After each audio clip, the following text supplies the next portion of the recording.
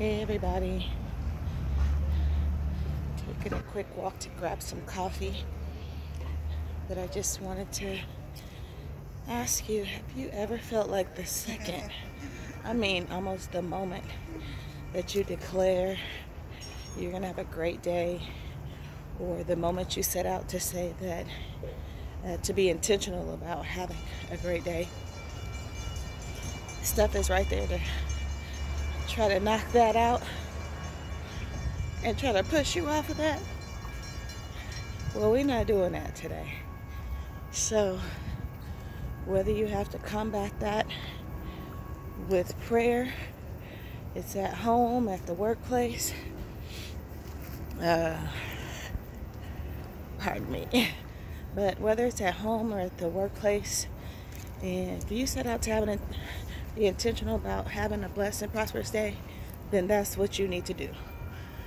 So I'm praying that you do have a blessed and prosperous day, no matter what things try to come against you. Because,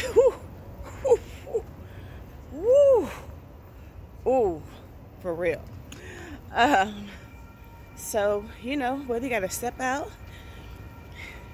take a break earlier than you anticipated, wink, wink, go grab you some coffee, some fresh air.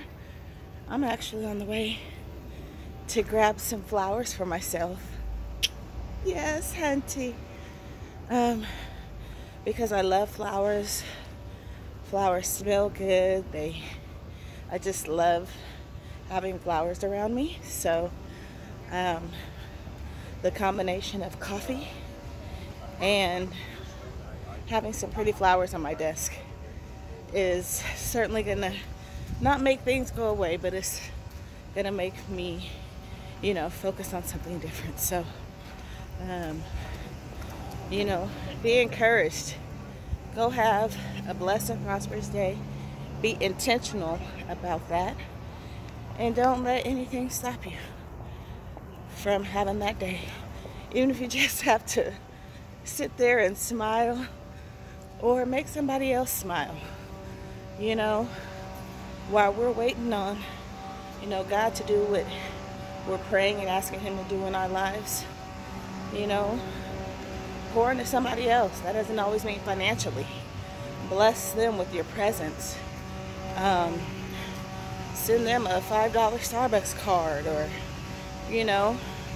just pick up the phone and call and see how they're doing. It's the little things that make a difference. So be encouraged. Yeah, I'm winded. So what? You worry about you. Don't worry about me being winded, because I'm speed walking. Have a blessed and prosperous day. Bye.